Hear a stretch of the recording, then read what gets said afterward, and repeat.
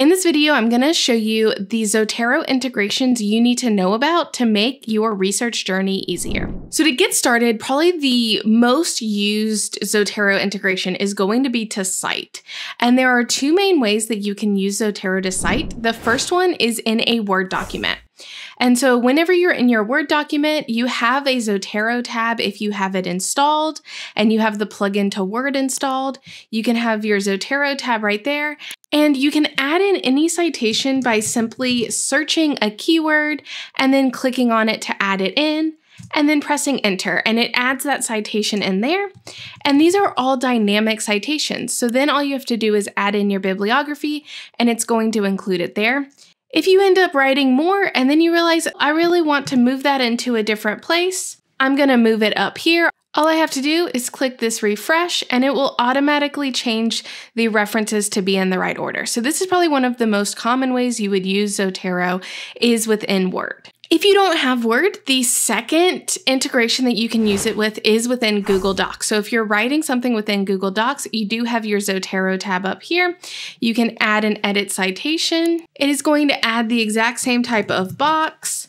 And I can go ahead and add my citation in there, and it works the same way it does in Word as it adds in there. And then you can edit it and update it. All I have to do is add in the bibliography, and it adds in my bibliography there as well. So I would choose whichever Word editor that you like using the most, and then make sure that you have that extension added in so that you are able to cite with your Zotero library. If you're trying to get started in your field and you're trying to figure out what papers to read and how you want to start your first research project, I highly recommend downloading my 30-day research jumpstart guide. It's a completely free PDF that walks you step by step how to get up and running in a new field or in a new research project. Zotero integrations become a lot more interesting when you look at what you can do within Zotero and how to get different references into Zotero. The next Zotero integrations that's really helpful is ResearchRabbit, and it's helpful in being able to get references really easily into Zotero. So if you want to use what's in Zotero, you can import a Zotero collection. If you have any collection, all you have to do is integrate your account with Zotero, and then you can click this Resync with Zotero down here. It is going to resync everything you have in your ResearchRabbit collection with your Zotero collection. So if we look at my Zotero collection, it just added all of these into here. And that is a way to be able to populate your Zotero collections without having to manually add them all in one by one. You can really quickly sync it over. And then if you already have a Zotero collection, you can click Import Zotero Collection and go ahead and start creating a ResearchRabbit collection based off of that Zotero collection there. Once you have references within Zotero, there are a lot of different softwares that can help you use those references without having to manually import them in over and over again. So for example, we're going to go through two integrations that will allow you to organize or take notes on your references within Zotero. The first one is LogSeg. LogSeg is a desktop software, so it's something that you download to your own computer, and you can take notes within it. You can create flashcards, whiteboards, all these different things, and you can even look at everything in a graph view. But it also has a Zotero plugin that will allow you to pull references directly from Zotero and include it within your LogSeg account. So in my LogSeg journal, I can now hit / and type in Zotero, and then I can click it when it pops up. And then all I have to do is put in a keyword in my title, my authors, or anything. So I'm going to search for my own last name, and it will search the different articles or references that I have within my Zotero account. So I can just add in the one that I want, and now it puts it in here as a reference, and then I can write any of my notes underneath it. And the benefit of this is now this is clickable, and when I click on it, I get all of that information that came from the Zotero account within my LogSeg account.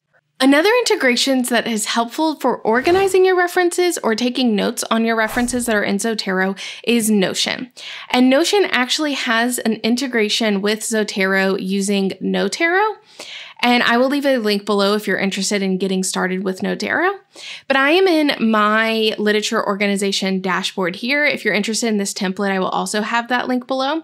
And this is actually synced with my Zotero. So if I come into my Zotero, you can see in my tools, there's Notero preferences. And in here, I can enable any of these to sync just by double clicking that and clicking OK. And then what's going to happen is all I have to do is update them. This one is not in my database, so all I have to do is add in a tag. I'm just going to add in that tag there. And you can see that it pops up here saying syncing items to Notion, and that is automatically syncing those items within my database. So now if I search for that one in my database, you can see it's under this tag because that's the tag I just added and the year here. And then I can always go to my actual table view of my database and look that it just was added in here, and all of its information from Zotero was added in as well. Another integration, if you're interested in organizing all of your different articles and information from a lot of different sources, is SciToolHub. And this is my own website. And one of the things you can do is you can add references in from a Zotero collection. And once you've added in your Zotero API information, you can choose to import in the notes and tags and select a collection to import in and import your collections in. And then you're going to get all of that information added in to your account. And that way you can make notes on it, you can organize it with tags or collections, and then you can include that information in notepads and other things. So if you have a lot of notes in your Zotero account and you want to organize them better, you can then organize them using the notepad setting within SciToolHub. Or combine them with other information you get from things like Elicit or Consensus or SciSpace. The final two integrations are ways that you can use AI on your PDFs from Zotero. So the first one is SciSpace. If you go to SciSpace and go to your library, you can import from your Zotero using this button here. And then all you have to do is select the collection that you want to import in. So I'm going to import in a few different collections here, and it's good to know that it's only going to import in the PDF files and papers from your library, not all of your references. So if I click import, you can see that these are all the PDFs it just imported in from my Zotero account, and it's going to fill in all the columns that you have for that given library in there as well. So it's generating this information from these columns using the PDFs and papers that are available there. So if you already have a bunch of PDFs, you don't have to go in and manually upload them into SciSpace. You can import them directly from your Zotero account, and you can also use Copilot on these PDFs as well. If you see, I can ask a question on this paper, and then I can ask specific questions, and it's going to give me information from this specific PDF that came from my Zotero. The final integration that you can also use AI on the PDFs from your Zotero account is Elicit. So if you have Elicit, you can go to this sidebar, and if you click on your account settings, there is an integrations where you can add in Zotero as an integration.